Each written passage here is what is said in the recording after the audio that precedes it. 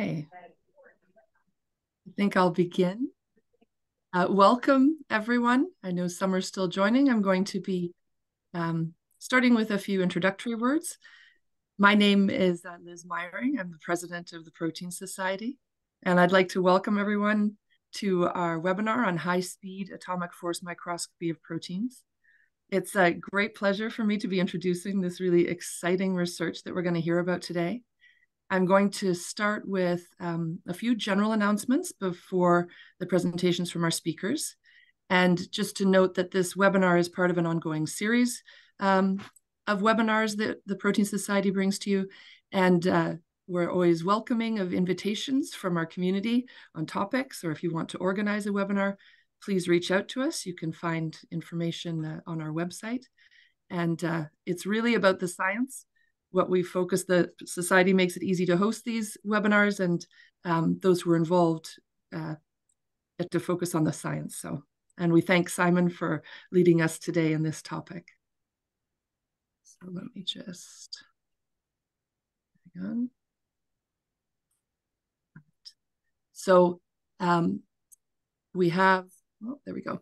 The first announcement here, which is of our upcoming symposium in 2024. We have an annual symposium. This year it will be in Vancouver, Canada, and it's July 23rd to 26th. And you can find information on the program and other information for the conference on our website. So I encourage you to have a look and come see us there. I also want to mention briefly our journal, Protein Science. So this is a fantastic place to be publishing your exciting research. Our editor-in-chief is John Currian, and the impact is continuing to rise, which we're very excited about. So we look forward also to your submissions there.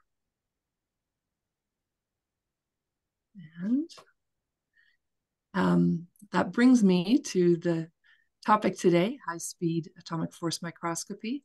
So we have three exciting speakers today, and I want to thank them all for being here. They're coming to us from all around the world, and as are you, our audience. So I think we're really in for a treat because some amazing advances have been happening in high-speed and atomic force microscopy and other advances in AFM. So we really have the leaders in the field here with us to teach us more about what all the prospects for this method and what we can learn about proteins. So Simon Scheuring is coming to us from Weill Cornell Medicine in New York City, where he's a professor of physiology and biophysics. He trained as a biologist at the Biocentrum in the University of Basel, Switzerland, where he did his PhD with Andreas Engel and learned electron microscopy in AFM. After that, he went to France and was at INSERM and the Institut Curie in France for a number of years, first in the lab of Jean-Louis Rigaud, learning membrane physical chemistry and developing AFM methods for studying native membranes. And then he came to the US after first establishing his independent group in France. He moved to Weill Cornell in 2017. So the focus of his research is AFM and cryo-EM to study membrane phenomena, in particular, recent really exciting advances in overcoming AFM-related technical and biological bottlenecks to get high-resolution views of the dynamics of complex protein samples, particularly in membranes. Then our second speaker is George Heath, and he is a university academic fellow at the University of Leeds in England. Since 2019, he's at the Asbury Center for Structural Biology. He did his PhD in physics at Leeds. The physicists developed these new methods for us. I shouldn't say that. I come from physics myself, but this is the wonder of spreading all this information across disciplines. So he did a postdoc at Weill Cornell and at the School of Biomedical Sciences in Leeds. And his interests are in developing these techniques to study structure and dynamics of biomolecules at previously inaccessible time and spatial resolution. So using physics and physical tools to understand biological processes that are related to health and disease. Then our third speaker, Takayuki Uchihashi, is in Japan, and he's currently at Nagoya University, where he's a professor in physics. He did his PhD at Osaka University with Professor Seizo Morita, Then he obtained postdoctoral training at the Joint Research Center for Atom Technology in Tsukuba, Japan, and was a senior researcher also at Trinity College in Dublin, in Ireland, before he returned to Japan in 2004 to establish his own group. His research interests are single molecule imaging using AFM and scanning probe microscopy. So he studied a great many different proteins with single molecule techniques, and I'm really looking forward to hearing from all three of our speakers. So just a brief technical thing, how we're going to do this. We have our three speakers and myself and Protein Society support staff who will be seeing the chat. So in your screen, you can type questions into the chat at any time that you like. Only we will see them. And then each speaker will give their presentation, which will be about 25 minutes. And then we'll have a brief question period, about 5 minutes. And after all the presentations have concluded, one of the things that's really nice is we can have a discussion from our experts, and we'll incorporate more questions there. So you can get a sense of what the experts really think about what's happening now, what has been happening, and what the prospects are. So without further ado, I'd like to turn it over to Simon. Thank you all again so much for being here for our webinar, Simon, George, and Takayuki. And I'm excited to hear your presentations. Okay. Can you see my presentation? Everything's fine? Good.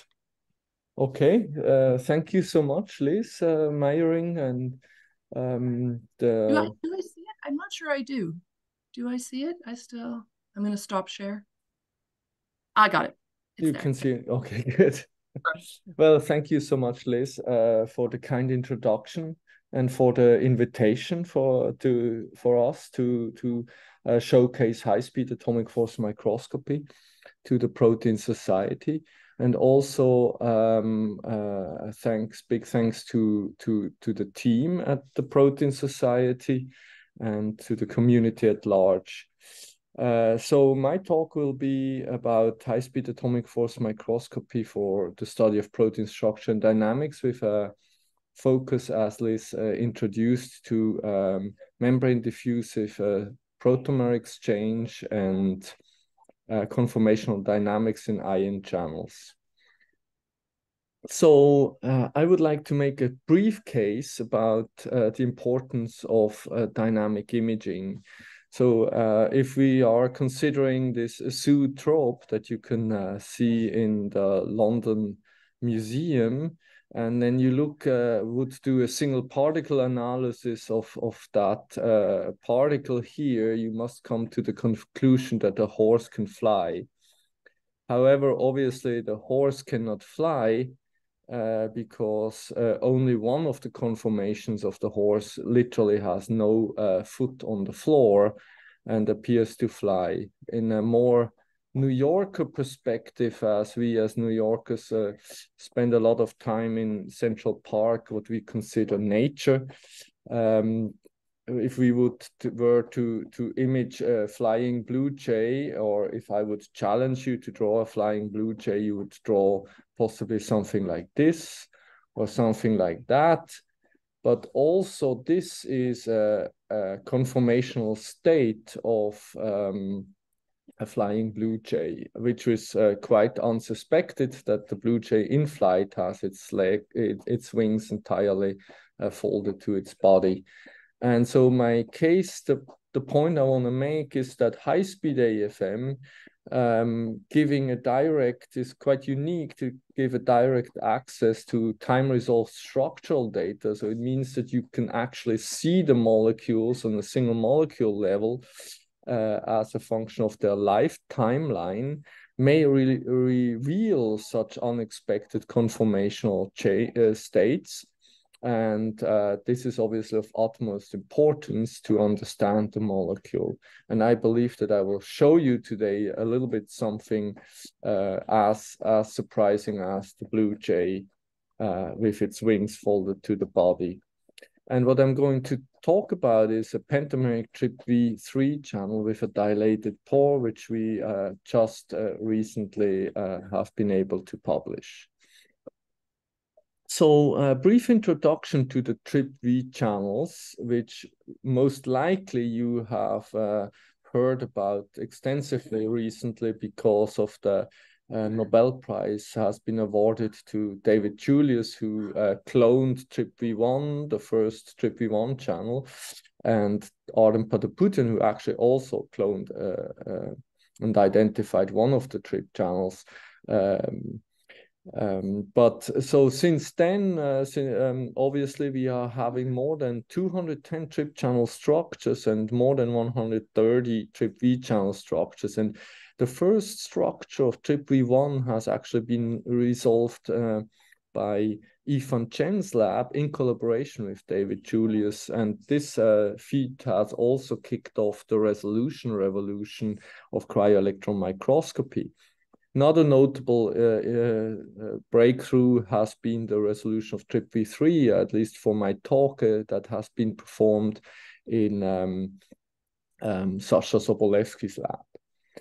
Now, about TRP channel function, the TRP channels are basically a little bit like our thermometer in our body. So we are expressing these different versions of TRPV channels, and they are gated at different temperatures, as you can see. And so when one or the other TRP channel starts to fire, it allows you to control your body temperature, but also to measure your environmental temperature. And an interesting fact is, for example, that TRPV1, that David Julius identified first as the capsaicin receptor, is obviously also binding. Capsaicin is activated by red chili pepper capsaicin. And this is the reason why when you eat red chili pepper in a pizza or in Asian food, for example, you start to sweat very dramatically. And this is not because your food is warm or because the capsaicin is somewhat warm. It's because it's the same channel that also senses very high temperatures that is activated. So it tricks you into thinking that there is a high temperature.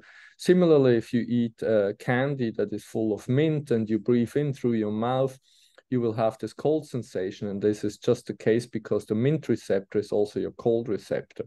And for those of you who do sports, you may have used Tiger Balm, put it on your skin, and you will have these hot and warm sensations. And this is because camphor and oregano and menthol activate TRPV3, which is expressed in the skin and which is temperature sensing around your body temperature.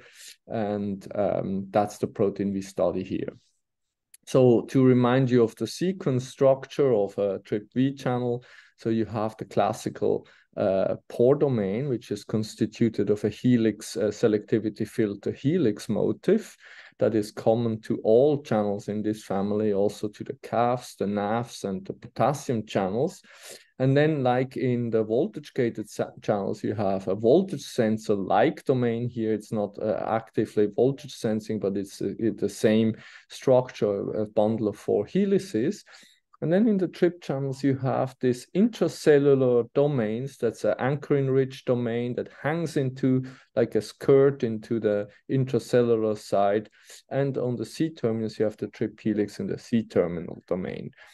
So now for high-speed AFM analysis, we reconstitute these channels into membranes. So we're studying these channels at ambient temperature and pressure in physiological buffer, and the channels are in membrane. And then we can acquire these high-speed AFM movies. So you can see here these membrane patches on the mica surface. And you can see when you zoom a little bit into these membranes, how the TRP channels, where you can see the tetrameric structure, they wiggle around a place. They can diffuse a little bit if they have space, but due to the dense packing that we imposed on them, they are not diffusing very fast, but they are not limited. They are not stuck to the surface. So now if you analyze the height in this region here, where you have half of the image area is mica and then half is membrane, you can deduce, since AFM is a topographic method, the height difference between the mica surface and the protein, which in this case is about 8.5 nanometer. And this relates beautifully to the overall thickness of the channel in cryo-electron microscopy, as you can see here. If there are two channels that stand relatively far away apart, you can actually measure the height from the top of the protein to the bilayer and to the next protein, and that is more than 4 nanometers. So we unambiguously image these channels, in this case, from the intracellular side. So it is the intracellular phase with the anchoring repeat domains that we are investigating in our AFM study.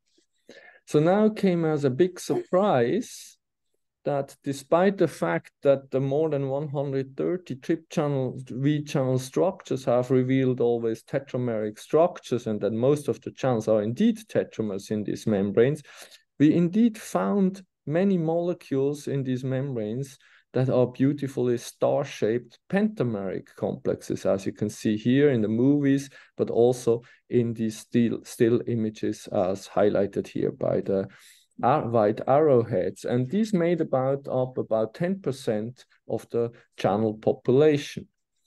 We could then zoom into these regions where tetramers and pentamers coexist, and we can find that they are happily living next to each other in the membrane and wiggling around their position, diffusing a little bit with each other using high-speed atomic force microscopy. Now, we can analyze this computationally a little bit more. So the tetramers, without any surprise, have a periodicity of 90 degrees in their radial profile, while the pentamers reveal a 72 degrees periodicity in the radial profile, which allows unambiguous classification of these molecules. If we average then the pentamers, we find that the central cavity is enlarged in the pentamers, and they're also a little bit bigger, which seems to be a very intuitive finding regarding a rearrangement of the subunits from a tetramer to a pentamer. We also could show that the height, the protrusion height now, investigated over thousands, 100,000 of pixels on the tetramer and the pentamer, are within the hundreds of an angstrom of a nanometer, identical between tetramer and pentamer. So they have indistinguishable protrusion height. So then, obviously, you can still say maybe this is a coincidence, that is a contaminant that sits there and that has just looks like a trip channel and is a little bit having the same height as a trip channel. However, we were then able to demonstrate reversibility, which in my view is by far the most powerful message here. So as you can see in this movie, this molecule starts as a tetramer, captures a monomer, and becomes a pentamer. I think that the transition is unambiguously caught here on the movie. We also caught pentamer-tetramer transitions, and we also were able to image entire tetramer-pentamer-tetramer and pentamer-tetramer-pentamer transitions. So the TRPV3 pentamer is clearly a reversible state in a dynamic equilibrium with the canonical tetramer through membrane diffusive protomer exchange. So now from these observations, we have 12 observations where we can see tetramers transitioning into pentamers. We have 65 pentamer observations where we have just during the imaging lifetime pentamer state. And then we have 11 observations where we see pentamers transitioning into tetramers, and we have 6 full tetramer, pentamer, tetramer transitions. And from the latter two, we can estimate the decay lifetime of the pentameric state to be about 190 seconds, so about 3 minutes. If we just calculate averages of all the pentamer state observations, obviously limited due to the lifetime of the imaging in this duration of the imaging, we come to the same conclusion. So we know the pentamer has roughly only a lifetime of about 3 minutes, and then it sheds a protomer again and becomes a tetramer. So far we know Pentamers are a rare state, about 10%. Pentamers have the same protrusion height as tetramers. Pentamers have similar but enlarged topography profile with a wider pore.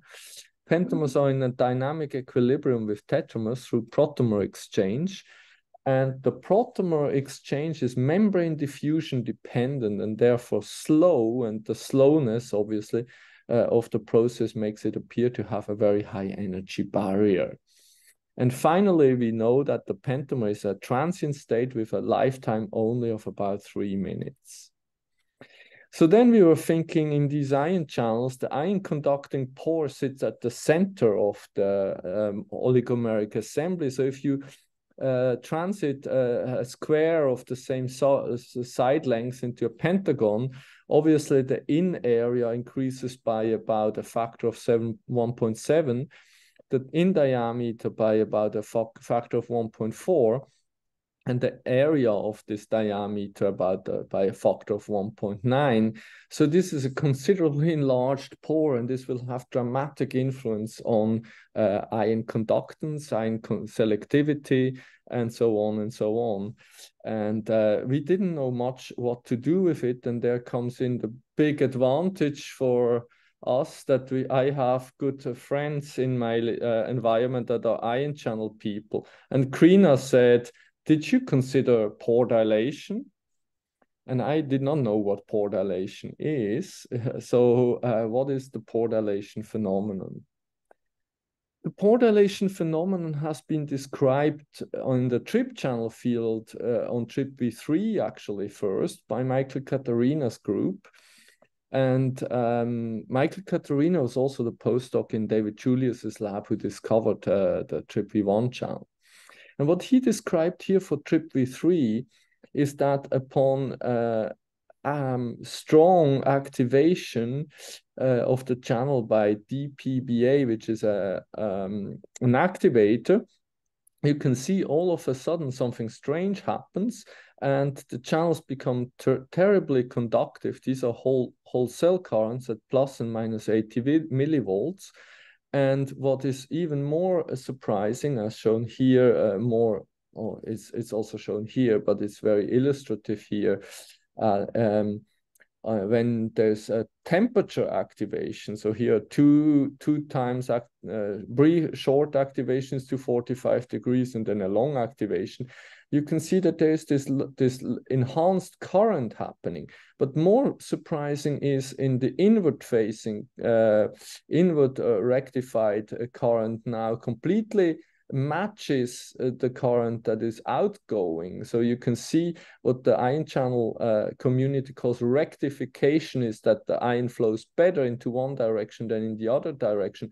This rectification entirely breaks down from a factor 4.5 to just 1. So it becomes equally probable for the ions, or equally easy for the ions to flow in both directions.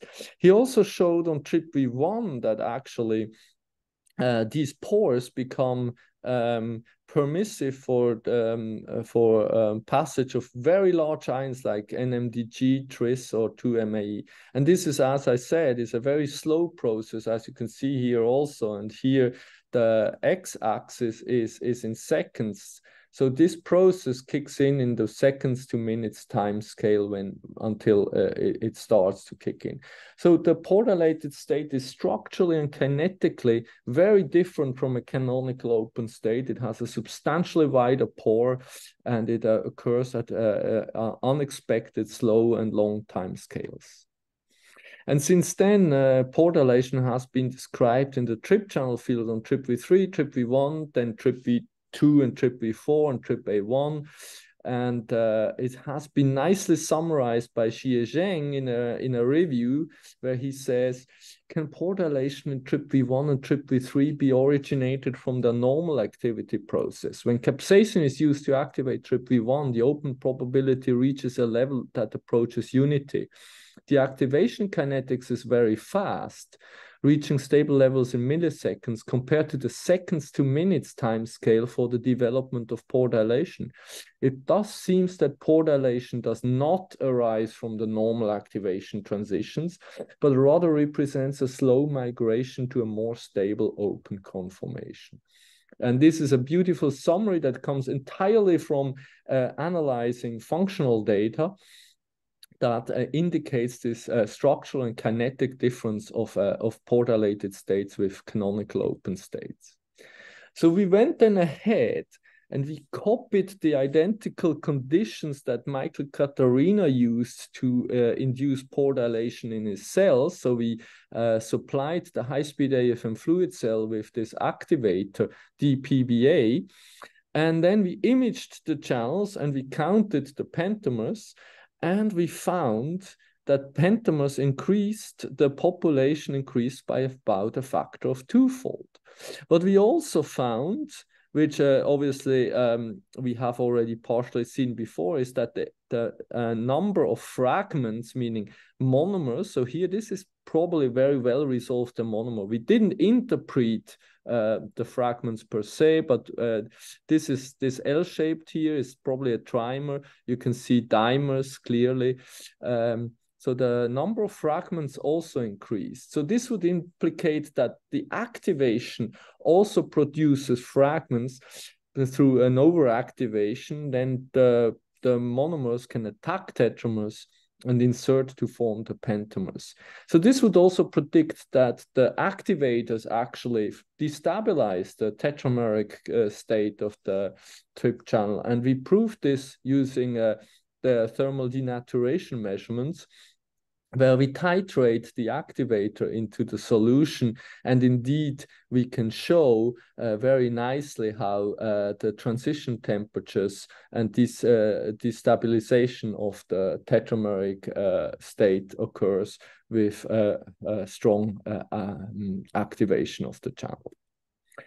So now what do we know so far? The TRPV3 pentamer has an enlarged pore. The pore dilation agent leads to destabilization of the tetramers. Pore dilation agent leads to increase in diffusive protomers.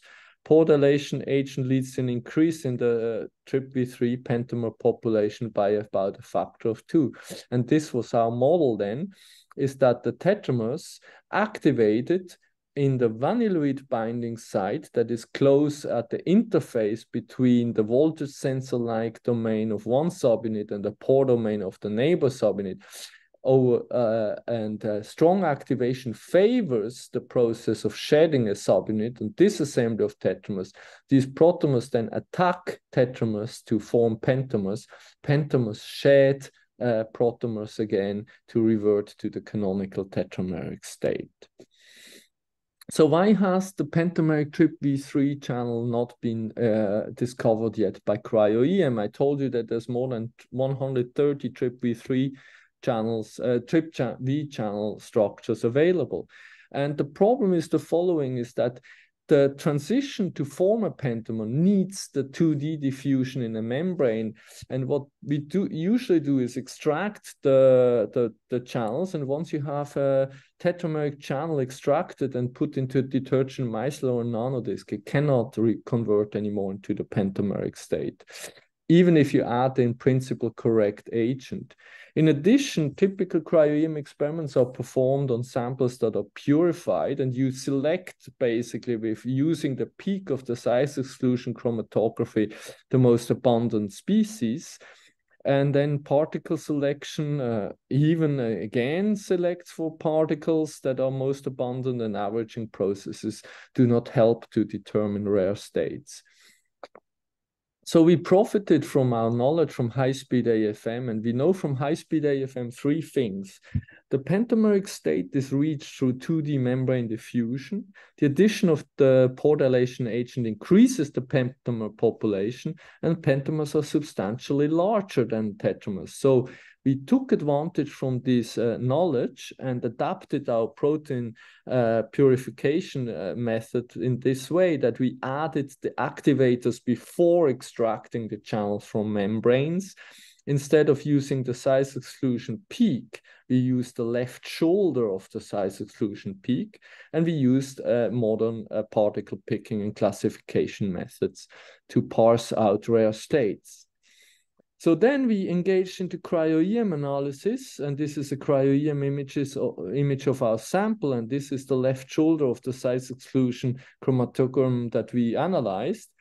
And we immediately were able to solve a 2.6 angstrom structure of the tetramer. This wasn't what we hoped to do, but then we saw that there are single particles in these cryo-EM images that clearly deviated from the tetrameric state and showed pentamer-like structures, and we used these to get to nice 2D class averages, and from these 2D class averages, we succeeded to solve a 4.4 angstrom structure of the pentameric TRPV channel. And when you analyze now using Hall the pore of these channels, it turned out that this channel has a 7-fold wider pore than the closed tetramer and a 2.4-fold wider selectivity filter than the open tetramer.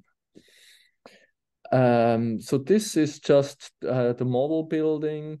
So the conformational change that we are seeing if we align the tetramer and the pentamer subunit onto the tetramer structure on the pore helices, you can see that the whole domain, the whole protein, rest of the protein flips out in a hinge motion. And this is this adaptation from a 90 degrees angle to a 108 degrees angle, opening up space to accommodate the fifth subunit in the assembly.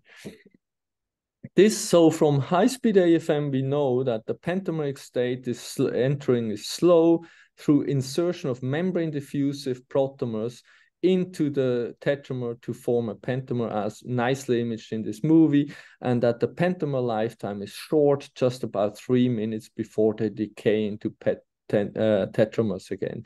From cryo-EM, we know that the pentamer has about 2.4-fold wider pore than a canonical tetrameric open state, and that it is an 18 degrees hinge motion of all the rest of the protein with respect to the pore domain that allows an opening. And this brings us to this simple model, actually, where we postulate that activation of the channels at this interface between pore domain and voltage sensor-like domain leads to flipping up of this voltage sensor-like domain, and membrane diffusive monomers can attack this interface here, satisfy this interface, and then their own voltage sensor-like domain will anneal with the pore domain of the next subunit, and that's how you form a pentamer rather easily.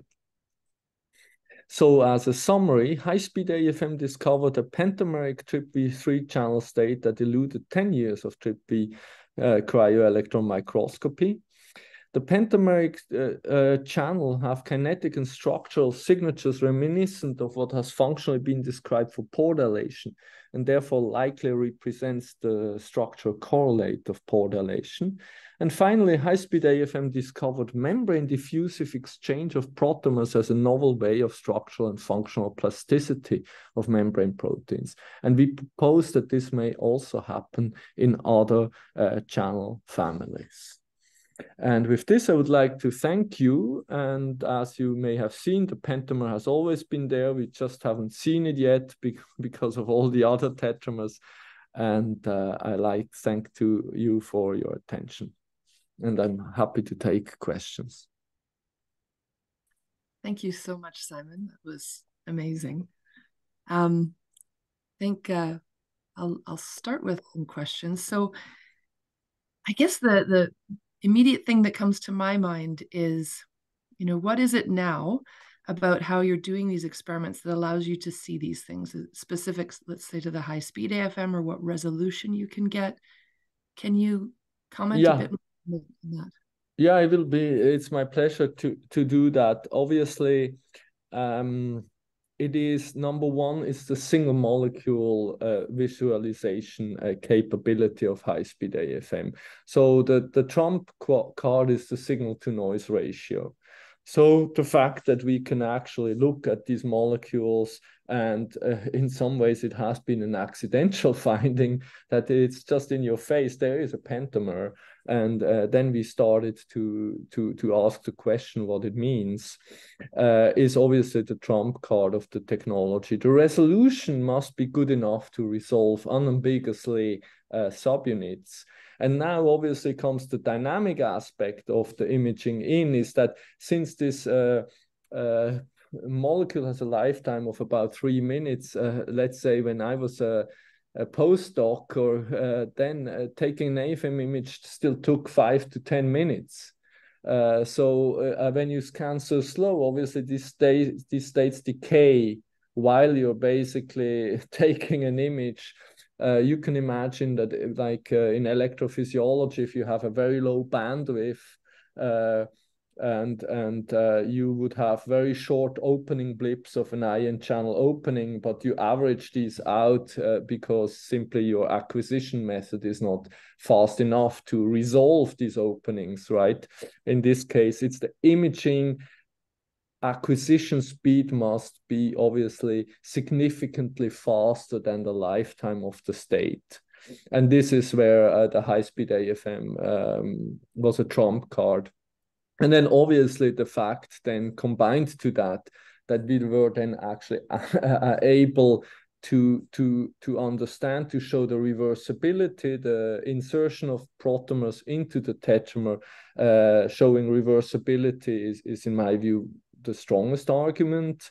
And obviously it gives you also a direct access to the mechanism, how it happens, right? Otherwise you would ask, is this just something that happened initially or something, but this is clearly in a dynamic equilibrium between tetramers and pentamers. And for this, you need dynamic imaging. And that goes on sort of with time. So as you're watching your sample over time, yes, how you can see that this is continuing to initiate. So it's not just, as you said, right just there at the beginning. Yes. It's continuing to occur throughout Absolutely. the Absolutely. In our initial samples, we also reconstituted actually proteins from the peak of the size exclusion. We did exactly the same thing as every structural biologist.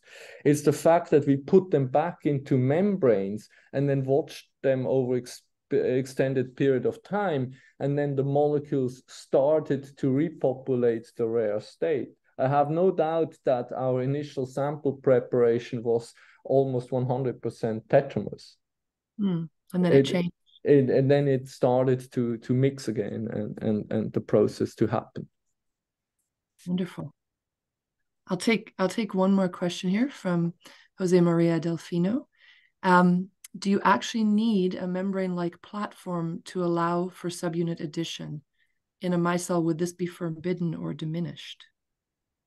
Yes, I believe that it needs the 2D membrane diffusion. I don't think that in a micelle you could have one protomer leaving a tetramer and go out, take significant amount of detergent out, being a monomer in solution for a while. I think that the micelle is in itself a stable, isolated object, and then that monomer would fuse with another micelle in a meaningful way. I don't think this is going to happen. I am convinced you need the membrane and 2D membrane diffusion for this to protomer insertion to happen. Okay, I'm going to take one more question, and then please do continue to put questions into the chat, because I think there's lots more to discuss here, but we'll come back to some of this. So from Lucio Luzzato, is the monomer interface the same in the tetramer versus in the pentamer? Yeah, that is a wonderful question. The problem is that our pentamer structure at the moment is not sufficient to resolve all residues. In that slide that I went very quickly over, we only resolve 39% of the side chains in the pentamer at this stage of our research. And especially those interfaces, obviously, these are the most important ones. So we want to know which interfaces have disappeared and which have changed. Overall, it's the same. It's still a domain swap. We have the hinge motion that opens up. I would expect that there are significant changes of the interface, and it is our hope to find these differences and describe them at higher resolution so that we can find compounds that stabilize one or the other state. But we're not entirely there yet. But that is actually a very good point. We need to get there, yeah.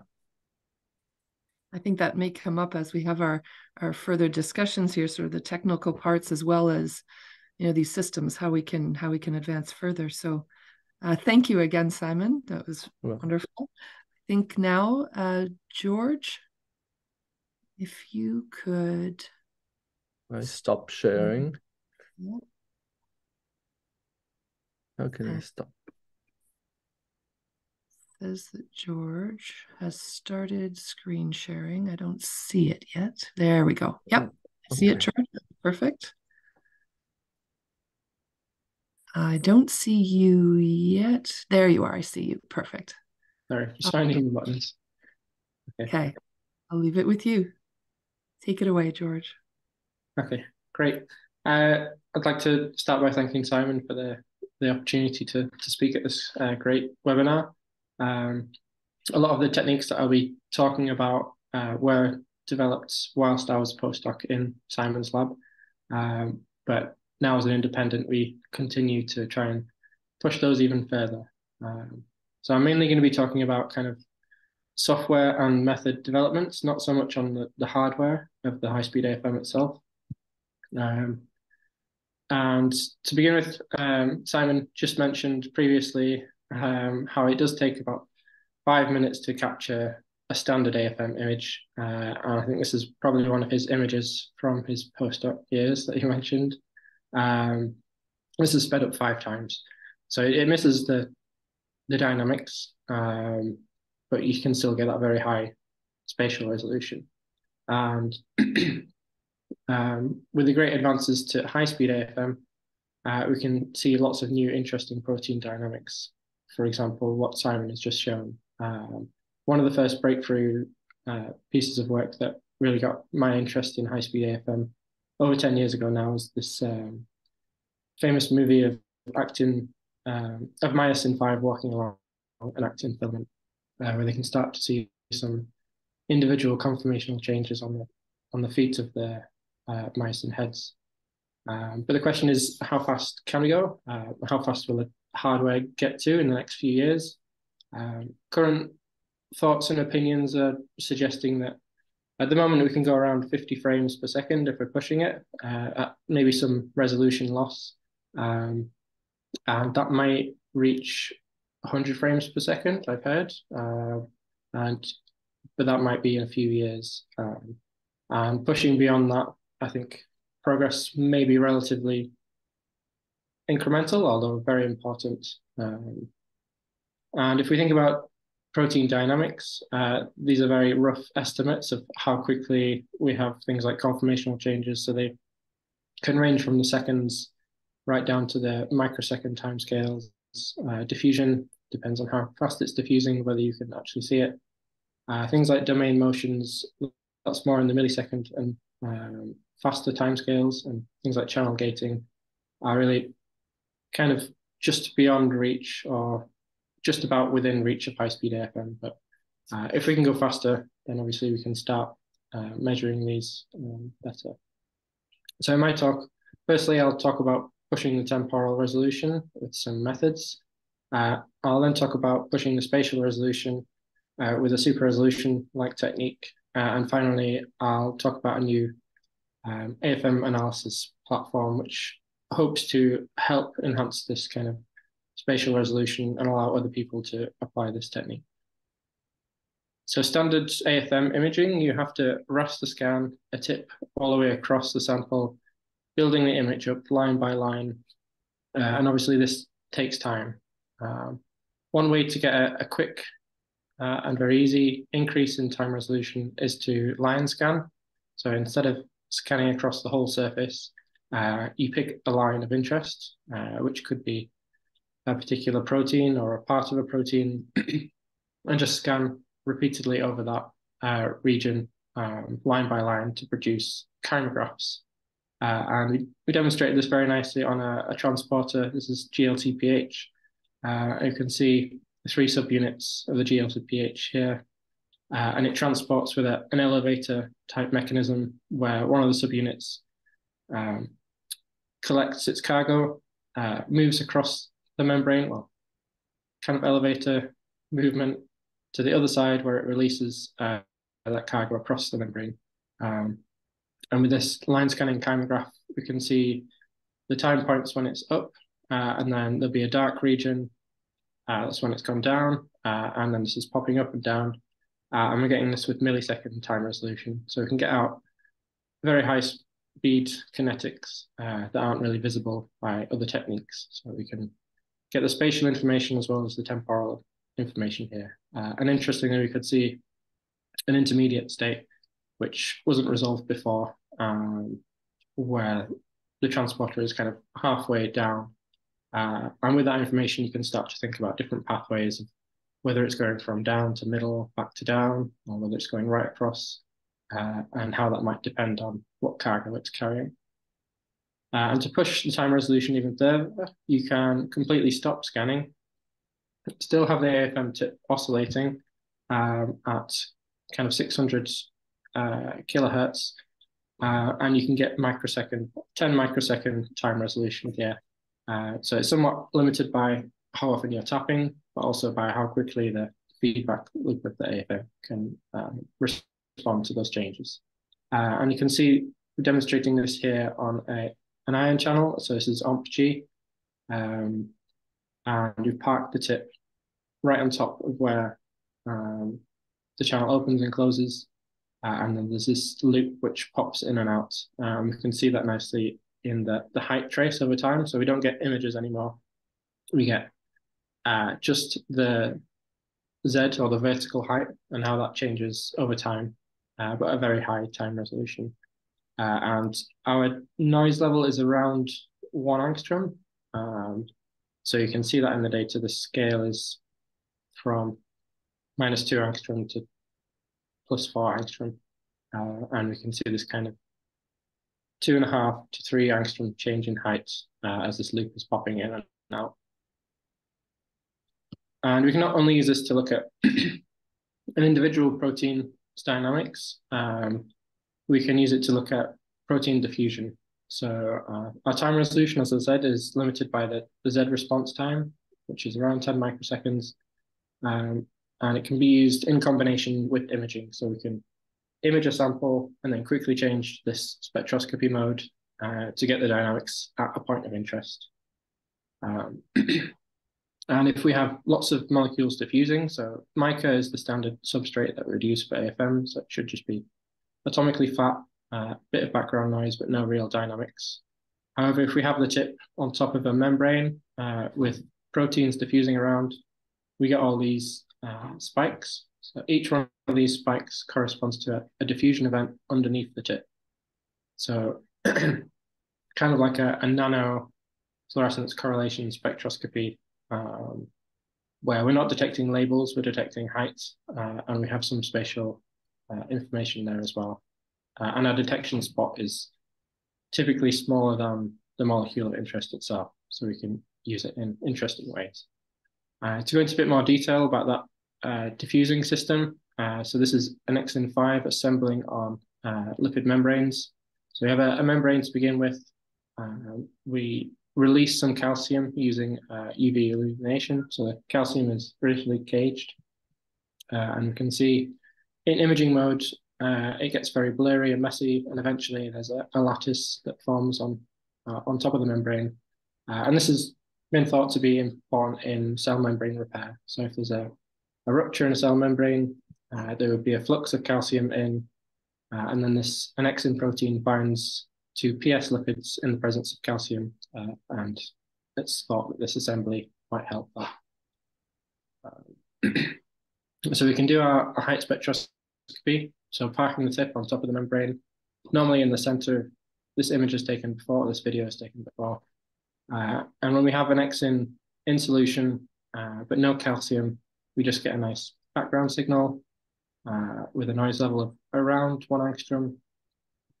As we start to increase the calcium concentration, we start to see more and more spikes. And we can measure they just look as a single line here, but we can measure the real width of each of those and get dwell time distributions, which here are around 50-ish microseconds. And as we increase the calcium concentration in the images, we see more and more spikes. And in the spectroscopy data, the density of those spikes increases, suggesting that we have a higher concentration on the surface. But not only a higher concentration, the dwell time distribution shifts as well. So each of those spikes is actually getting longer, or there's an extra distribution of longer dwell times. And eventually, when there's enough calcium there, the lattice starts forming, and you get these very long dwell times, which could be a whole crystal underneath the tip at any moment. And the dwell time gets really stretched out. And if we think about what we're actually measuring here, we've got our detection spot. This is shown as a little spot here, but it's really the very end of the tip.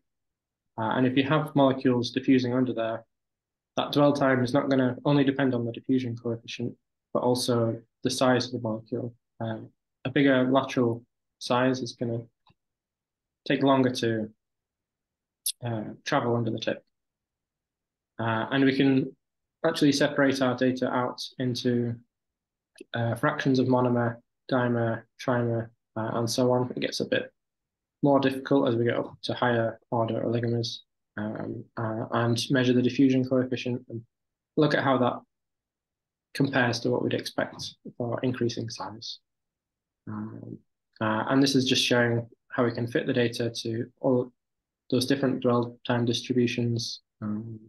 At low concentration, lots of short peaks. At higher concentrations, there's a fraction of longer peaks, and so on up to higher concentrations. So as I mentioned, this is useful for understanding protein-protein interactions if they're too fast to image with high-speed AFM.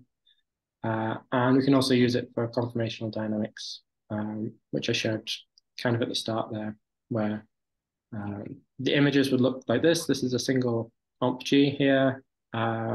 Looks very noisy. Play that again. And then we try to park the tip on the very center of this. And if we're lucky and if we hit the right spot, then we get these nice bimodal changes going from open to closed. And that matches with what we'd expect to see. So I'll move on to the spatial resolution next.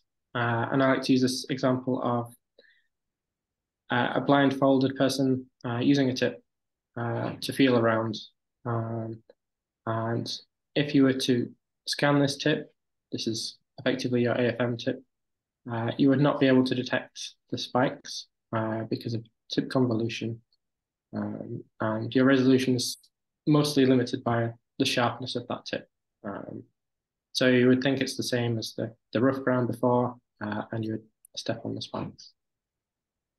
And with an AFM tip, we're not measuring spikes, but we're measuring features. And the sharpness of this can get down to atomic resolution, but it doesn't really stay that sharp for long.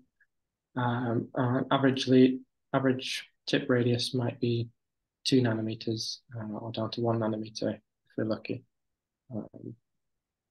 And one method to improve resolution might be just to average across multiple AFM images. And that does remove background noise, but we still have the tip convoluted surface. So there's not a huge increase in real resolution. And we can demonstrate this with some simulations. So if we perform an AFM simulation of the tip convolution using the 3D coordinates of any protein from the protein data bank, we can see that as you increase the tip radius, the structure becomes more and more blurred and stretched outwards, but also individual features are kind of missing. And if you take pixel sampling into account, the problem becomes even more clear. And then when you add a bit of noise, this is only 1 angstrom noise, the problem is even more evident. So we're going from a atomic sharp tip all the way up to a 2 nanometer tip here. And so on the right here, we have the kind of actual sampling and noise that we might get with a very sharp tip, 1 nanometer tip. And the question is, how much information can we recover from movies or multiple particles like this compared to the real crystal structure? And so we turn to kind of super resolution principles developed for techniques like STORM and PALM, where they have fluorescent signals which are no longer all at once. You temporally separate them. So you have one fluorophore shining in one particular region at a time, which allows you to localize the initial position of that with much higher precision than if they're all fluorescing at the same time, so that you can reconstruct a super resolution image over time. However, we don't have any fluorescence in our system, and we don't want to be limited by fluorescent tags either. So we have a surface, this is a model topography, just for demonstration, and the height profile is very flat. However, if you have these features fluctuating with thermal fluctuations, you can see that over time, some regions are higher than others, and we can localize those regions, not always with 100% accuracy. Sometimes we localize in between, but if we do that over time, over enough images, we can reconstruct a super resolution image, just like in single molecule localization microscopy. And this is what we refer to as localization AFM. We can take a closer look at this simulated image compared to an averaged image, and also compared to the standard deviation, because there's fluctuations going on here. So you might think, let's see the standard deviation and how that compares. And you do get stronger signal at the edges, particularly, and maybe some signal in the middle. But the localization AFM pinpoints all 5 of these features very well. And we can apply that to real data. So this is taken on standard AFM. These are multiple particles of aquaporin Z, and we can build up a localization map. This is with 128 frames, which is close to the kind of minimum that is required to build up enough localizations. And we can see we get a very high resolution image of the top surface of the aquaporin Z. And we can compare that to the crystal structure shown in kind of surface map here, and compare that back to the best average we could create with AFM. And we can do this on lots of different systems. So we've done it with some annexin. This is the lattice molecule that I showed previously, and compare it to the crystal structure and see that we're getting lots of high resolution information. We can also do it with proteins that have less well-known conformational changes. So this is an antiporter, CLC, and some techniques, so X-ray crystallography suggested that there was no real large conformational changes during its transport, whereas NMR suggested there's some large conformational changes, and this is a pH-sensitive antiporter. And with the high-speed AFM and the localization AFM analysis, we could see at 2 different pHs, there's a significant conformational change where these top regions here come together, and there's kind of an opening over this region, which is actually the ion pathway. And we can start to think about how these changes at the top surface might translate to the transmembrane helices. And we can also do this on the OMP-G data. So we have a movie of the loop going in and out. So we can separate all the closed-like conformations with the open. And this movie is showing a morph between the most open LAFM map compared to the most closed localization AFM map.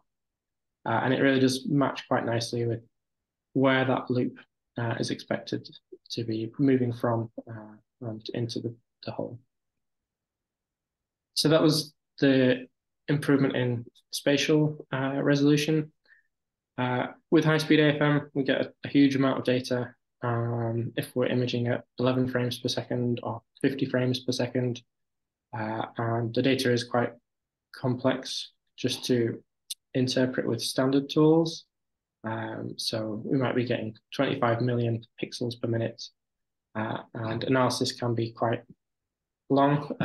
You can spend more time analyzing the data than collecting it, assuming that the data that you collect is good. And we're also hindered by things like format issues. So different AFMs have different file formats, which may or may not be openable by existing tools.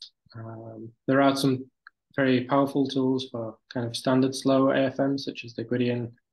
There's ImageJ, which is more geared to, I would say, to more general image analysis, but maybe fluorescence image analysis.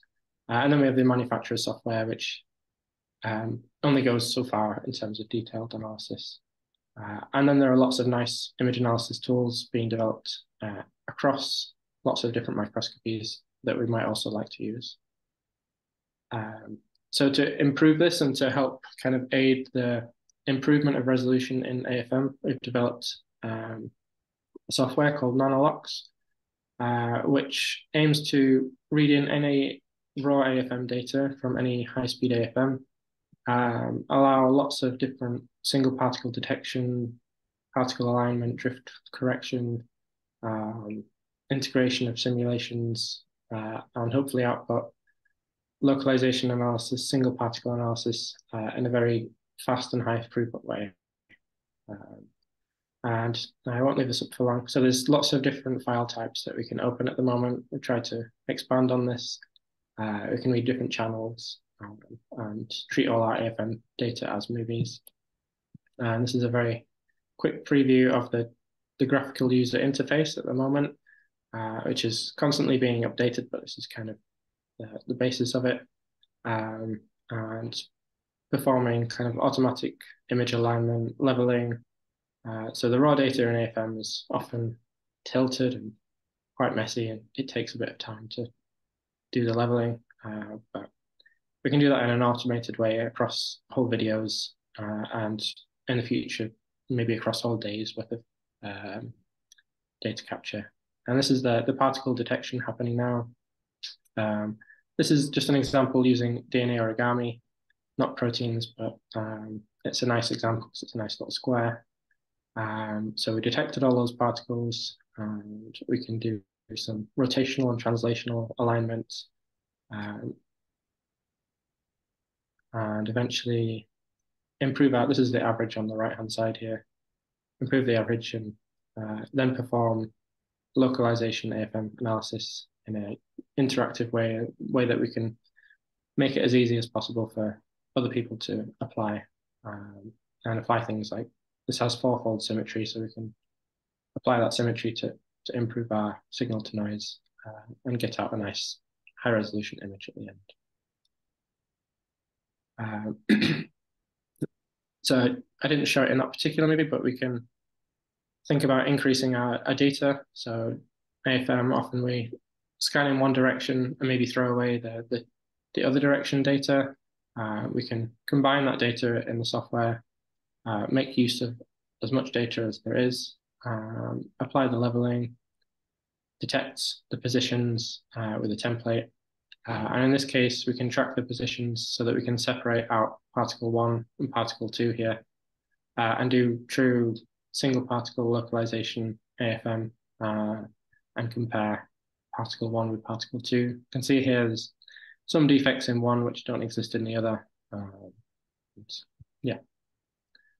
And another feature that we can do is incorporate the simulation AFM. So if we have a known PDB structure, we can do a simulation of that and use that as our template to scan our data, do the particle picking. And at the same time, if we have enough frames or particles, we can start to think about doing time-resolved localization AFM. It needs a certain number of frames, like I'd say at least 100, which is what we've shown here, and or 100 particles.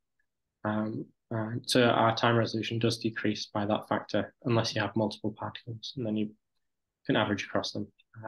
And you can see here it gets quite poor as the signal reduces over time. Okay, so I'll finish there and just summarize that the height spectroscopy method allows us to get 10 microsecond resolution on single points.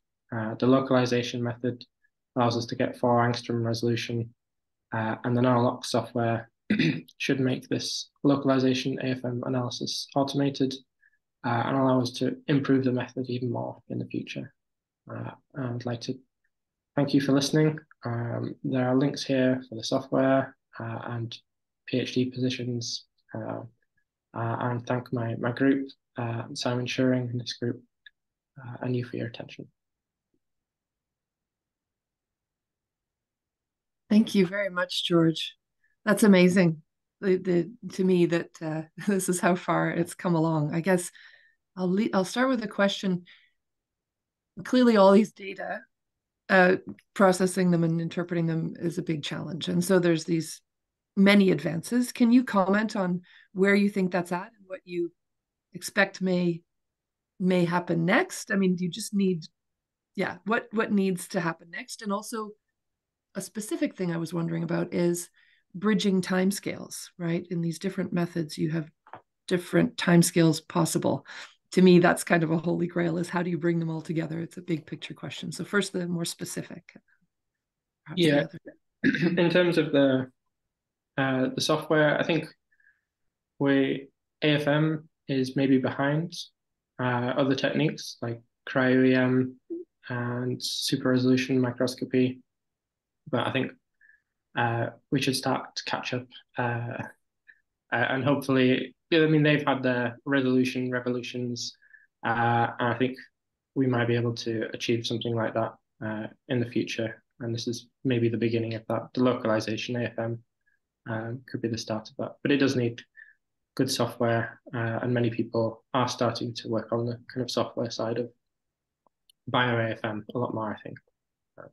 Seems to me it's just begging to happen, right? It's just, you need, I remember when with solid state NMR and things like this, right? When people were first just trying these things, and Robert Tika was saying, we just need more people to do this, right? To drive it forward. It's knowing the potential and then actually just realizing it. That's what it seems to me. I think it's really exciting.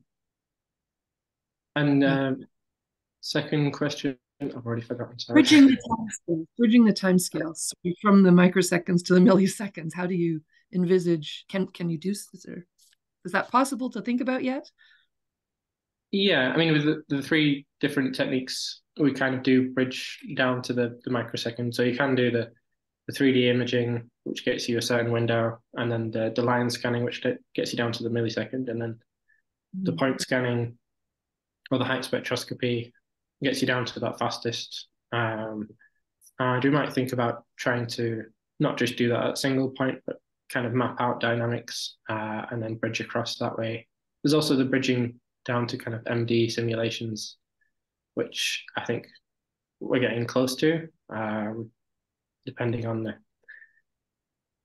complexity of the simulation. But they will always be able to push more and more towards our timescales, and hopefully we can push more down to their timescales and make a nice bridge that way as well.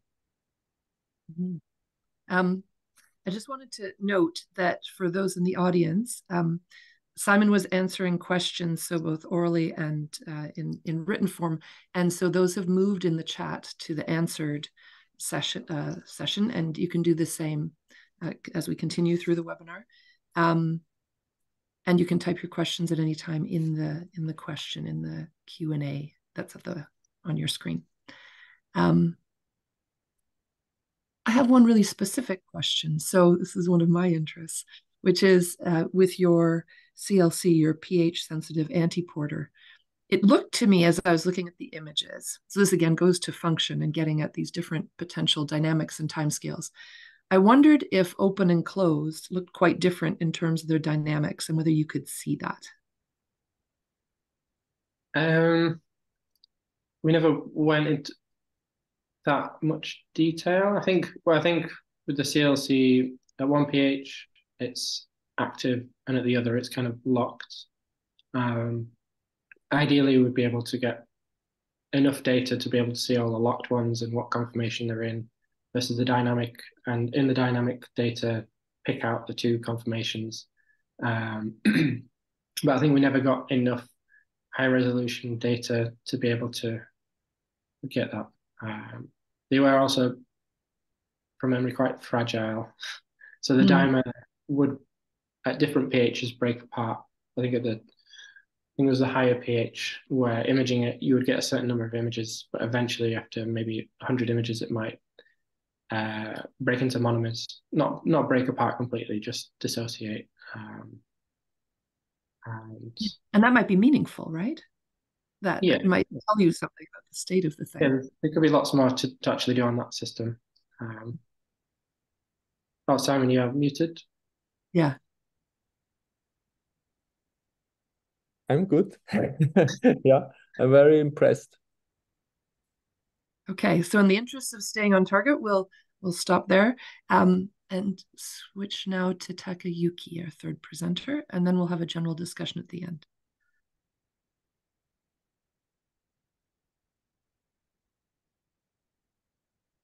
Yep, I see your presentation. Can you hear me? I hear you. Okay. Okay, take it away. Okay. I have Takayuki Uchihashi from Nagoya University.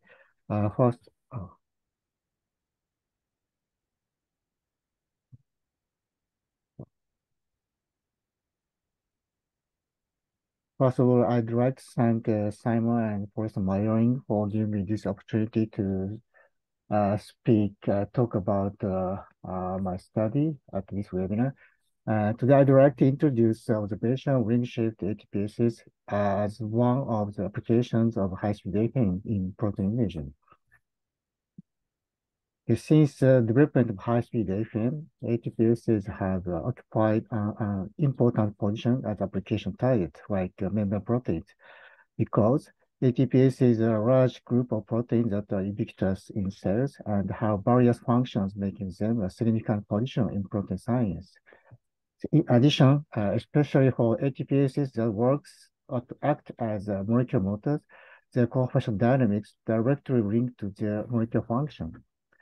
Moreover, in the practical aspect, the ATPases allow for controlling the frequency of structure changes based on ATP concentration, enabling adjustment to match the time resolution of high-speed AFM.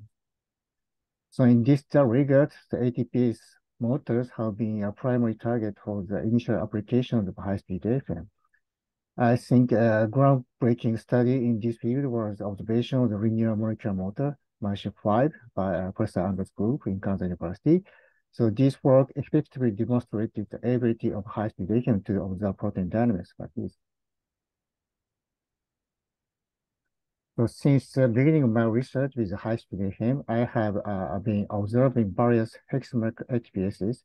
So today I'm going to present an early application of high-speed AFM in which conformational dynamics were observed on rotary motor protein and the recent observation of the ring-shaped ATPases. So you know, F1 ATPase is a soluble component of ATP synthesis, comprising a ring-shaped hexamer in which the gamma subunit inserted into the pore of the hexamer ring. So it's well known that this gamma subunit rotates counterclockwise in the stator due to ATP hydrolysis. So this rotation motion is driven by the structure change in the ring-shaped complex composed two subunits, alpha and beta. Initially, I attempted to observe the structure change of the complex with this gamma subunit with using high-speed AFM. This is a typical AFM image of F1 ATPase with gamma subunit. But you know, the convolution effect caused by the protruding axe gamma subunit and the shape of AFM probe obscures the observation of the subunit structure. due to the convolution, like George mentioned.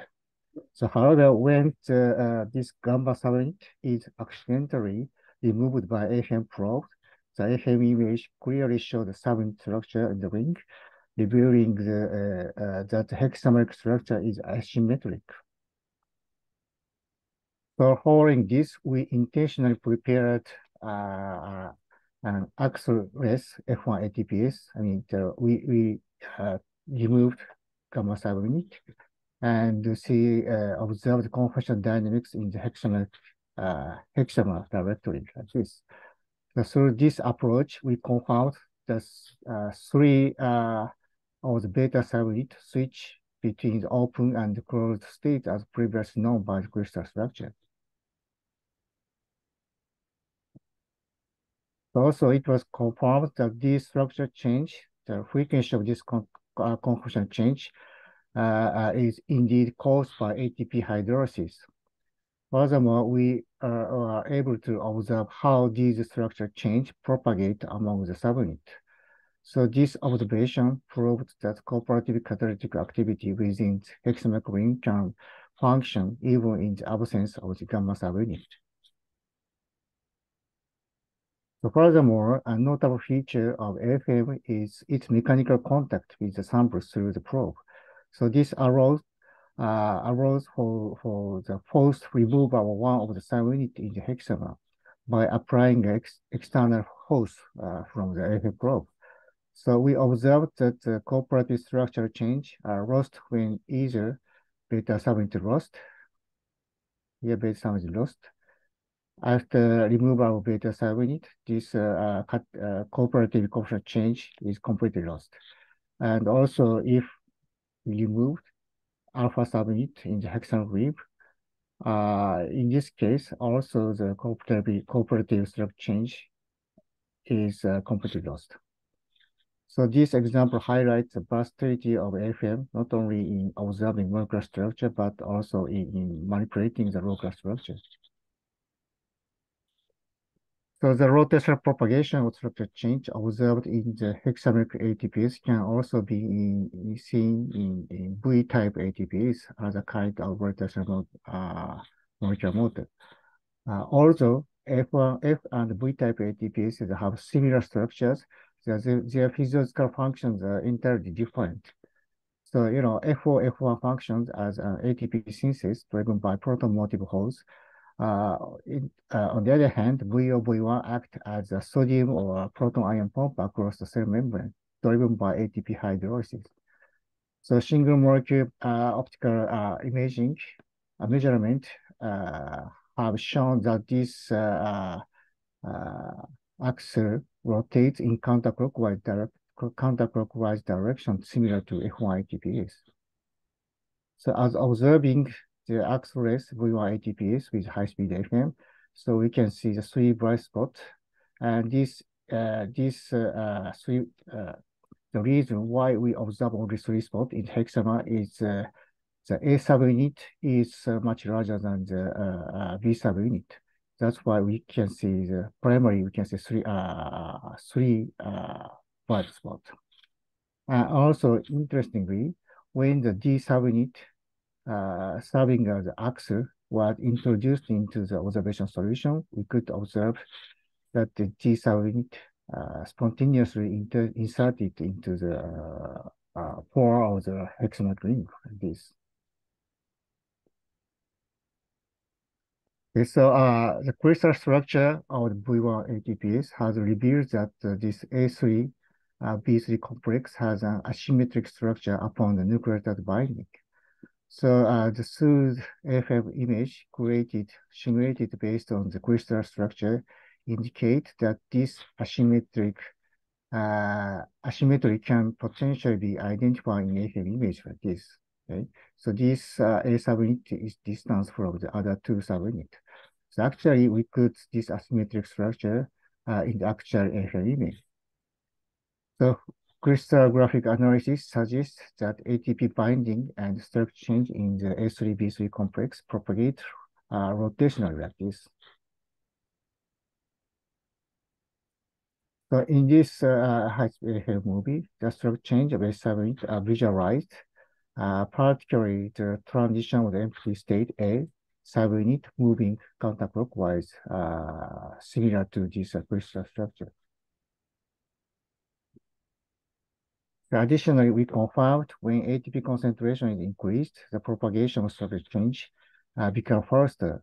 However, compared to the F1 ATPase, more instances of reverse rotation like this observed in B-type ATPase, which may indicate weaker cooperativity with the hexamer rings.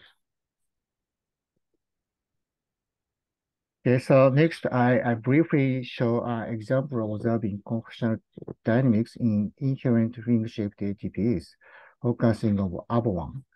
ABO1 is a chaperone essential for assembling nucleosome in fission yeast, depositing a histone onto the DNA in an ATP hydrolase-dependent manner. The cryo-EM analysis has revealed nucleotide-dependent structures, suggesting that in the ATP bound state, ABO1 adopts an asymmetric spiral structure, while ADP and APO state, it assumes a symmetric ring structure. So it will be interesting to see if this ring structure is inherently cooperative in its structure change. So under the presence of ATP, the ring increased flexibility at the broken segment, and in the broken segment, the corresponding segment seems to be lost in the AFM image like this. Okay? And the structure change in this ring quite random. We couldn't see any apparent sequential propagation in the ring. So this indicates, in case of F-type or V-type ATPase, which is rotary motor protein, but in the case of just hexameric ring-shaped ATPase, we can't see the sequential any cooperativity in the ATP hydrolysis. In the last, I'll present another example for ring-shaped ATPase that induce global structure changes, focusing on disaggregation chaperone, CUPB. CUPB is a member of a AAA protein family, and its function is a rescue of functional protein from aggregated state in the cooperation with cofactors, which are in Heath sharp protein 70 classes. So CUPB has two nucleotide binding domain, AAA1 and AAA2, and unique coil-to-coil region extending from its main body, known as middle domain.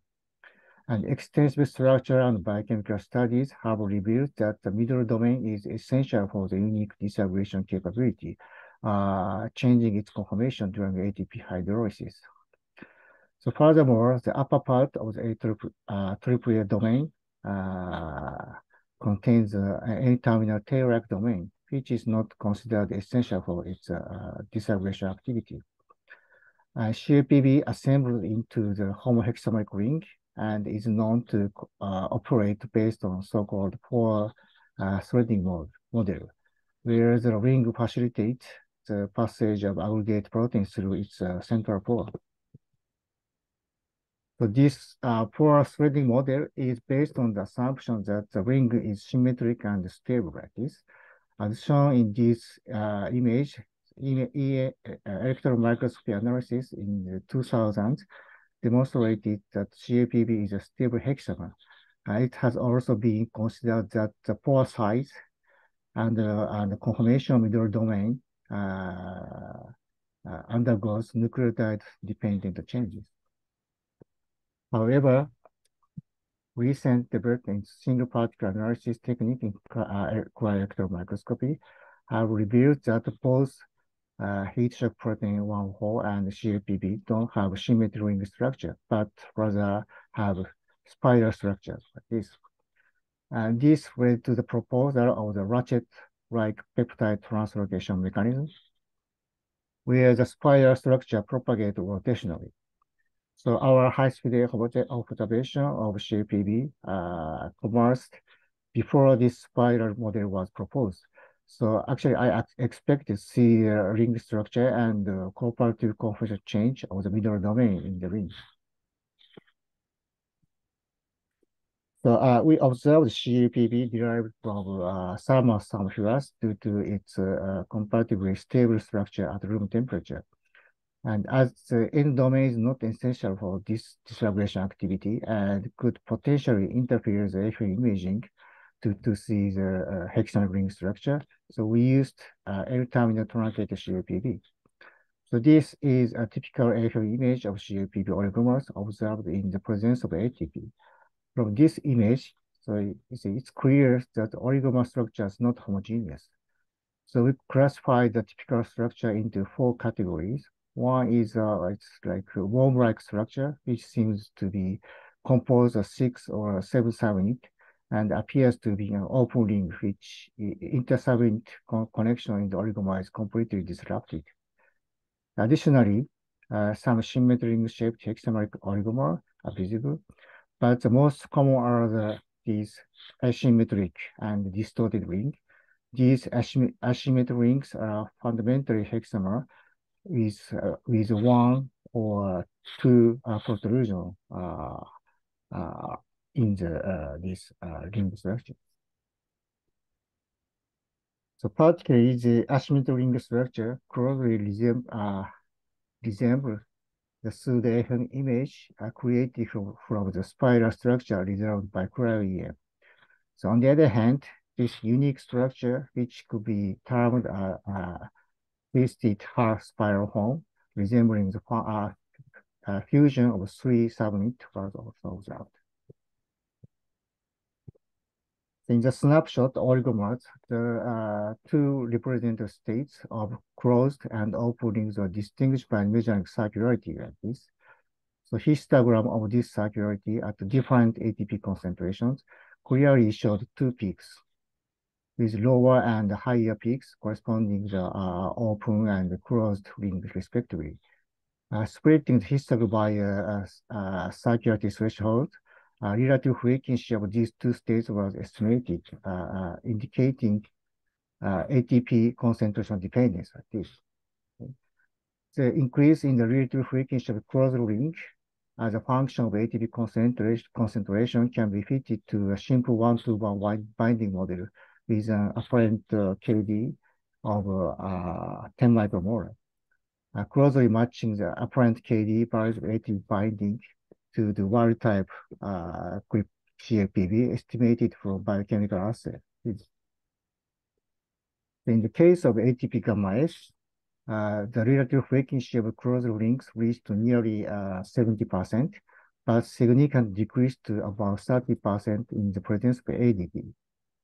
Furthermore, under ADP conditions, most closed rings were asymmetric type. So these results suggest that ATP binding to CUPB induced the formation of hexameric rings, and the symmetric rings deform in upper and ATP state, leading to the symmetry-asymmetry transition in the hexamer. Actually, in the absence of ATP incubation, we have only amorphous structures observed. However, upon the addition of ATP during the imaging, ring structure appeared during the imaging. So you see the ring structure gradually appeared during the imaging. So on the other hand, also the ring structure was seen after the ATP incubation, but in ATP depleted condition, the number of ring structure gradually decreased. Okay. So during imaging, this number of ring structure gradually decreased in the without ATP in the observation solution.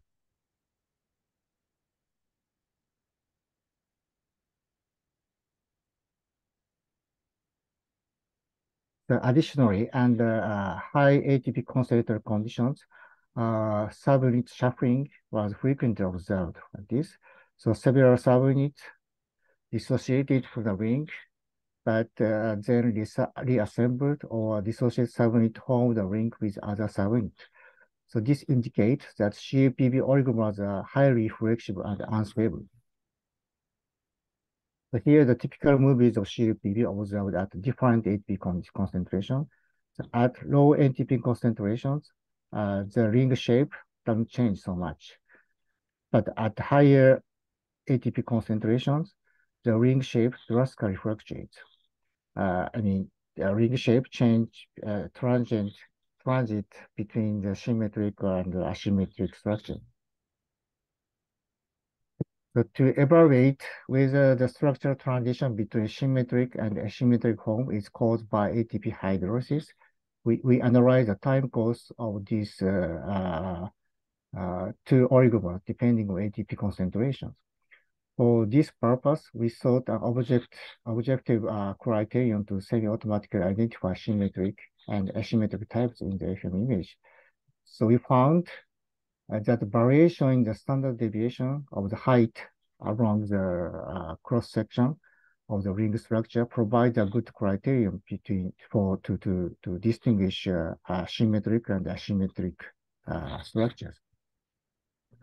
Using this standard deviation of around 0.3 nanometer as a threshold, we distinguished whether an oligomer was symmetric or asymmetric. At low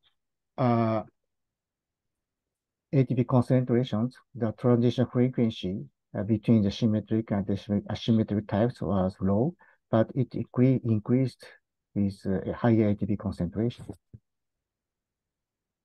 So based on this analysis, we calculated the transition frequency between symmetric closed ring and asymmetric structure and found that the constant change of CAPB observed by AFM caused by ATP hydrolysis. Okay, this curve can be verified by the Michelson-Menten equation. So on the other hand, it's well known that CAPB's ATP activity exhibit positive cooperativity fit by the Hill equation with n of 2.6. So this inconsistent suggests that while AFM observation only the dynamics of ring-homed oligomers, but bulk ATPase activity measurements include protomers that are not in the ring formation with a lower ATPase activity. So to further investigate whether the observed large conformational change in the ring structure are related to the CAP function, we observed mutants of the middle domain because mutations at the amino acid located at one end of the coiled coil of the middle domain are known to show repressed and hyperactive states. The repressed mutant E423A lacks disaggregation activity, while the hyperactive mutant Y494D exhibit high ATPase and substrate unfolded activities, even without heat shock protein 70 partners. So in the AFM image, the repressed mutant displays both closed and open rings, but the closed ring structure was very stable and showed less conformational change. On the other hand, the hyperactive mutant predominantly consisted of open ring structures with only a few closed rings. Even at high ATP levels, the transition to the closed rings during the high-speed AFM imaging were hardly observed. So these results strongly suggest that the opening home of the CAPB has high intrinsic activity. Because EM analysis have shown previously, EM analysis have shown that in the repressed mutant, the middle domain is oriented laterally, allowing interactions between adjacent protomers. However, in the hyperactive mutants, the middle domain is inclined, indicating the disruption of interaction between the middle domain, adjacent neighboring middle domains. So this suggests that when the interactions among middle domains are disrupted, the ring structure becomes disassembled. So the ability of the ring disruption may be critical for the disaggregation activity. So lastly, to investigate the role of the 2-ATP hydrolase site in TMPD, AAA1 and AAA2, Walker motif mutants lacking ATP binding and hydrolysis abilities were observed. Here, Walker A and Walker B mutants have lost ATP binding and hydrolysis abilities, respectively. So these results show the Walker A mutant in AAA1 displayed a heterogeneous atypical oligomer form, supporting previous reports that the nucleotide binding to AAA1 is essential for the oligomer assembly. On the other hand, the 2KT-AA mutant, which showed ring structure, indicates that nucleotide binding to AAA2 is not essential for the ring formation. Then, interestingly, this mutant formed close rings, but their size varied widely, with some rings being significantly larger compared to the wild type. So this suggests also that ATP binding to the AAA2 controls the number of subunits in the oligomer. So in the case of Walker B mutant of AAA1, namely when the ATP hydrolysis ability is deficient, the structure observed was similar to the wild type, showing both symmetric and asymmetric rings. On the other hand, 2EQ mutants showed only the symmetric ring and no conformational change. So this implies that the major structural change of the ring are due to the ATP hydrolysis in the AAA2 ring. So thus, by observing the mutant lacking ATP binding and hydrolysis ability, we can easily investigate the relationship between the ATP hydrolysis site and the structure from the high-speed FM image. Okay, now here's a summary of my talk. First, I've shown how high-speed FM visualizer introduced structure change of the ring-shaped ATPase. Next, we discussed how a high-speed FM allows us to understand the relationship between cooperative catalytic activity in the oligomeric rings and the conformational change in the subunit. Furthermore, I introduced a broader application of high-speed FM beyond just looking at change in individual subunit. This tool has proven invaluable in revealing large-scale structural dynamics, such as cleaving and reassembling subunit shuffling of the ring structure. So the last, I demonstrated how ATP binding and hydrolysis at specific sites significantly impact the overall structures and the functional dynamics of oligomer ring by observing the mutant. So in summary, so high-speed FM has emerged as a pivotal tool in our ongoing exploration of the dynamics of protein structures, particularly in the context of ring-shaped ATPase.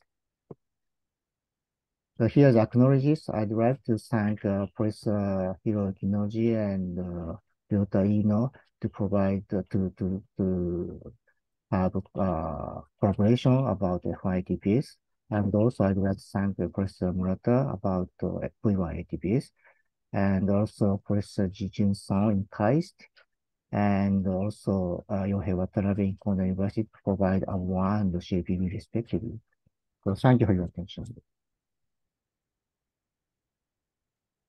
Thank you so much, Takayuki. That was also just an amazing, beautiful story of how these ATPases work. So thank you. Wait for a couple of questions. I guess what we'll do is have a few questions for you, and then I'll turn it over to Simon to lead the general discussion. And congratulations to you on being so on time. I know it's, so late for you, so thank you so much. I'm impressed that you can do that at 1 a.m., I guess, is where you're at.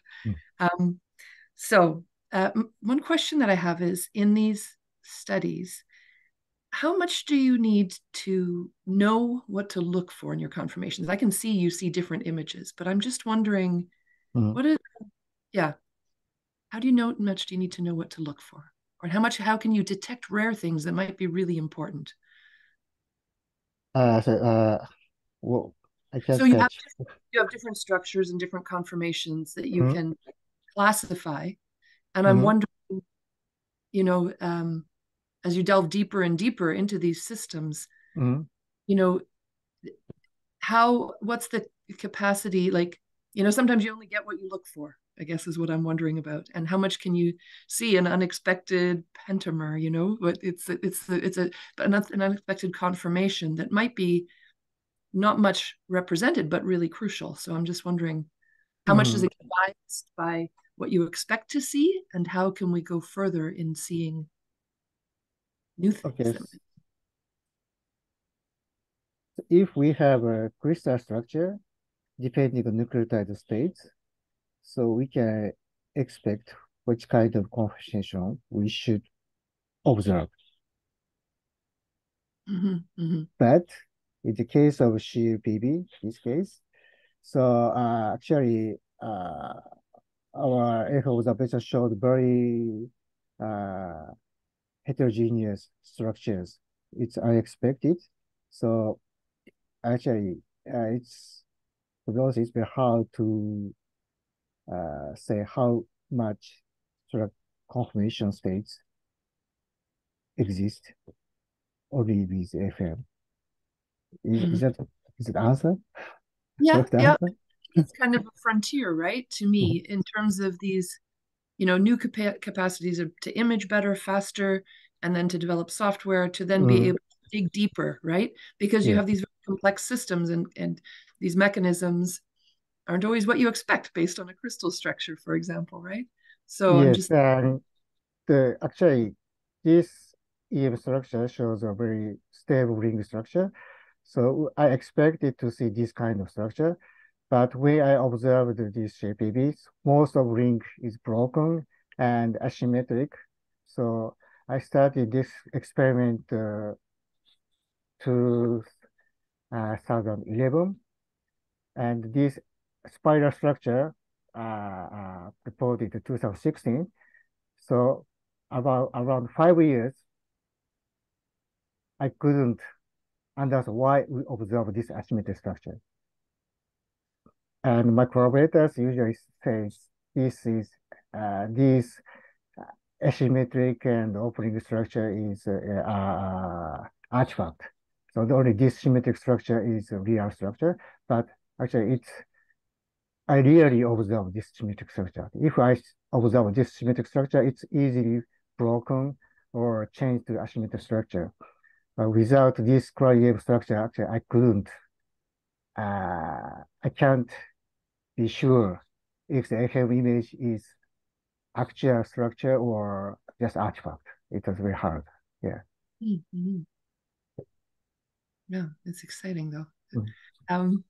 I'll mention again. So George has also answered some questions already. They tend to come in. So the answered questions are in the Q&A. Does anybody? I haven't had you guys actually ask each other things. So maybe I'll just. I have a question to Takayuki.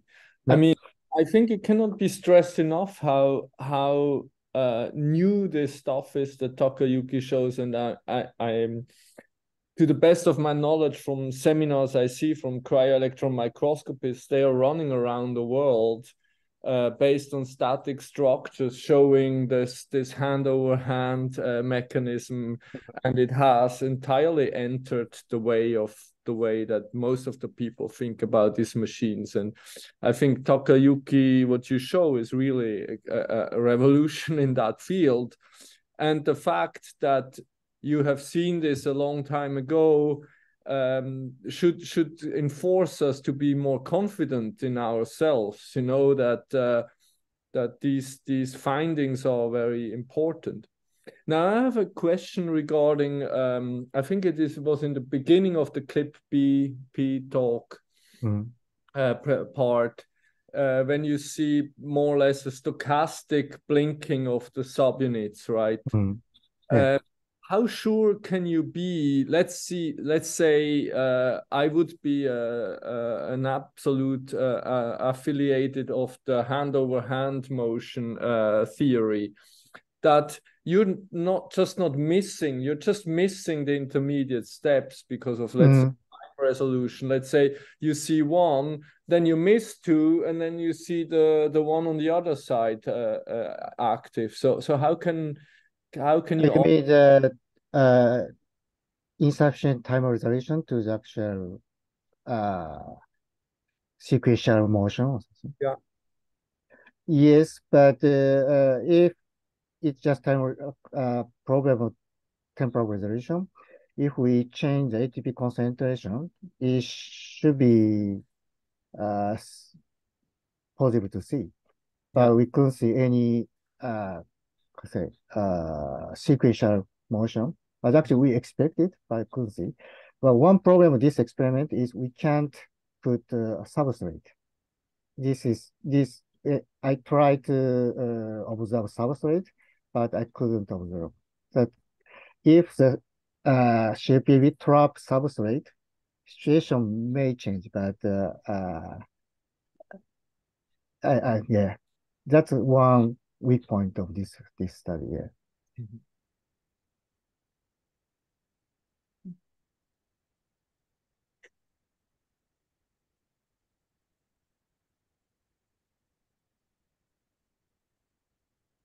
Okay. Yeah. I guess I have a question. What would you all kind of, what do you anticipate? So there have been these advances, obviously, and you can see now these new things about how these proteins work and their dynamics, and they're at higher resolution and increased different timescales. So that's kind of where it's at. People are just kind of getting there because it's not yet easy for anyone to do that. But I'm just wondering, what do you anticipate next for your field, or what would you like to see next? What I'd love is for more people to do these things. I'd love to be able to do it. I mean, I think there's a lot of power here to get new perspectives. So maybe you can each comment on this, what you think is most exciting and where next. Yeah. Well, I may take that at least. So from a pure structural biology perspective, I think most of these things, in some ways, what I showed with the tetramer and the pentamer, and what Takayuki showed, I think a lot of our thinking comes from the fact that structural biology has been so strongly driven by the perfect biochemistry. And that most of the people, all of those people, structural biologists, have been basically trained to look exactly at the most abundant protein species biochemically, and then through averaging processes and crystallization before. And crystallization is a good example. By definition, you could only find one species, right? That is diffracting. And in some ways, the biochemistry, by just looking at a very defined species in the overall Gaussian distribution, I think we are often just finding a little bit what we're looking for. And I guess in Takayuki's case too, if we were just able to actually characterize, and I think cryo-EM is, for example, also able to do that, a larger range of things and take it seriously. I think many of these structural heterogeneities would have been or should be discoverable by not only by high-speed AFM. High-speed AFM can bring in the dynamics, but I think other methods, if we just step out of this idea that we like to see one structure that we can start to understand and wrap our brain around, it would be possible to find many other methods that can be more open-minded and bring these aspects in.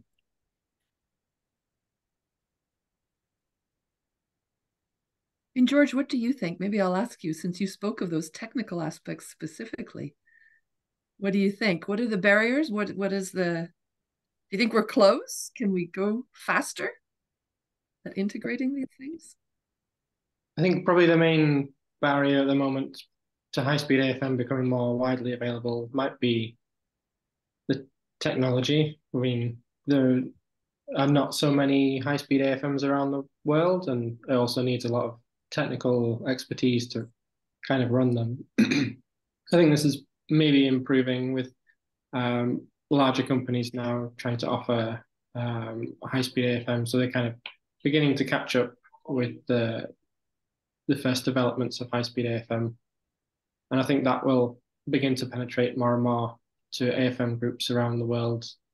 They may not necessarily use it with the kind of protein dynamics in mind, but I think eventually they will see the gap to kind of do that kind of work.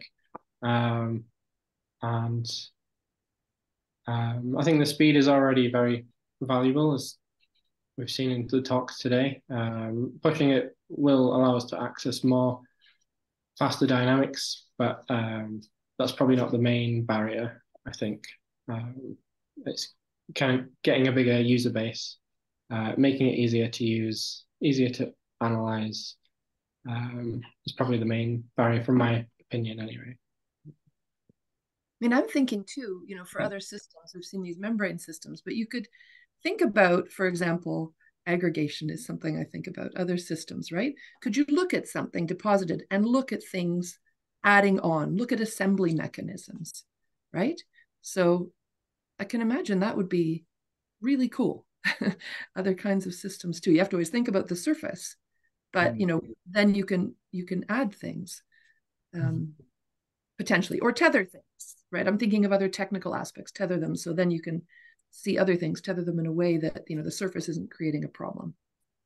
With the membrane, it's easier, you can sit things on top. But yeah, I mean, yeah, there's been lots of 2D assembly, lateral assembly is quite easy to look with the AFM, and it should be possible in 3D, but it just depends on the resolution that you need, whether you need to know the orientation, and it's probably quite system specific for that, but sounds very possible. I was thinking too about energetics, right? So if you, coming back to Takayuki's systems, like if, you know, you've got the different mutants, you've got different assemblies and how often you see them and things, I'm wondering to what extent that can get you towards energetics, a landscape. Counting things up, I wondered. Yeah, I agree. I think these are absolutely possible things. I mean, to measure, I mean, at least equilibrium distributions and get some idea of equilibrium energetics out from states. I wanted to come back to what you said, you know, how to make it a little bit more abundant and hope that more people jump on it. I have the hope that more electron microscopists will join the movement, because they have maybe less, they're less afraid maybe of some technical challenges to overcome. I think the problem from the AFM community is that a lot of the people who are classically doing AFM do it in surface chemistry and semiconductor physics, and for them biology is quite a dirty thing, and so they may have been reluctant to enter the biology field. On the other hand, I think as it becomes with the revolution in cryo-EM much more easy or accessible to solve structures, and there is undisputably a move towards analyzing dynamics in molecules in the field. For example, you can see the success of FRET, right, measurements. So I believe that maybe those fields in biology, like very advanced optical microscopists and electron microscopists who are used to and like also to kind of like to use their hands and work on a machine. These people, I think, are maybe most likely to jump on this and solve and try to complement their static structures with the dynamic studies by high-speed AFM. That's my hope. Mind? George or Takayuki, do you? Yeah, I think the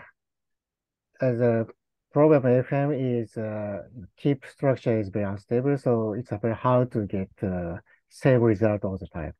this is different from optical microscopy or electron microscopy, I think. Even the sample is very good. If we can't have good tip, we can't have same results. So it takes more time to get good results. It's a challenging thing. And I think straightforward development is first speed and higher resolution, like George's work. But another aspect of AFM is, AFM can prove not only topography, but also physical property of samples. Yeah.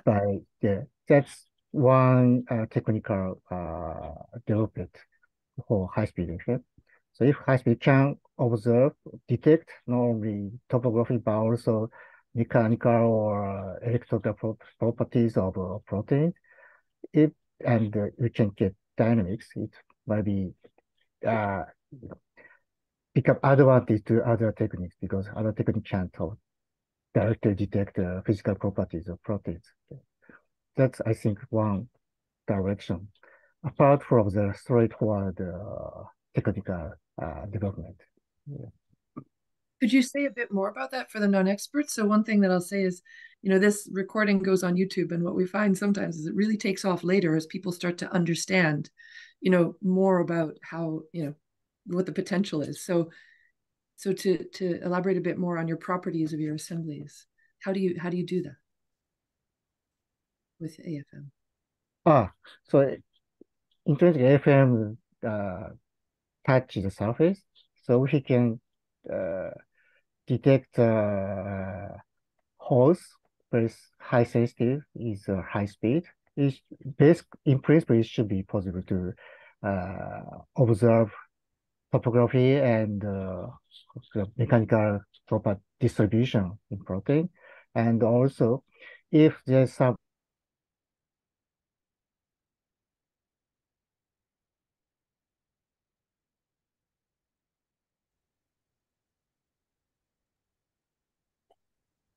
distribution, this may reflect the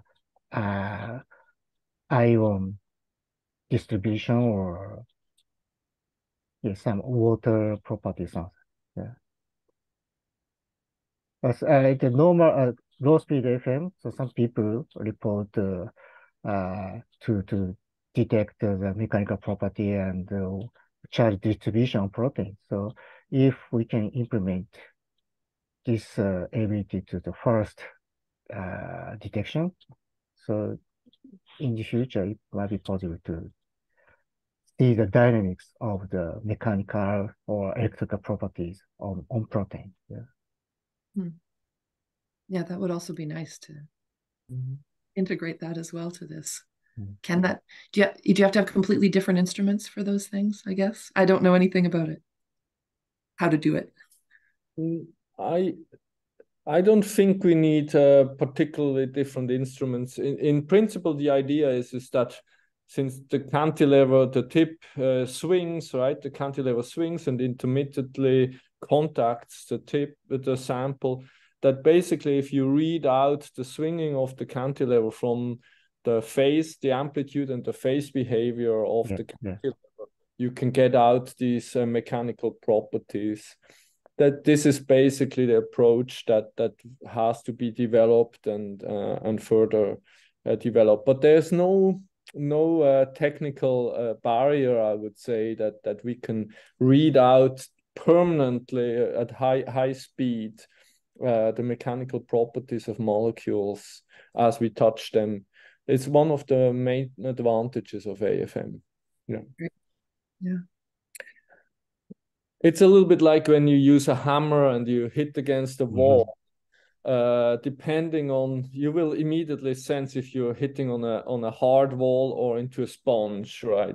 So that's I would say the analogy of that. And since you're sensing the oscillation and you can deduce the dissipation and so on, you can get the mechanical properties out.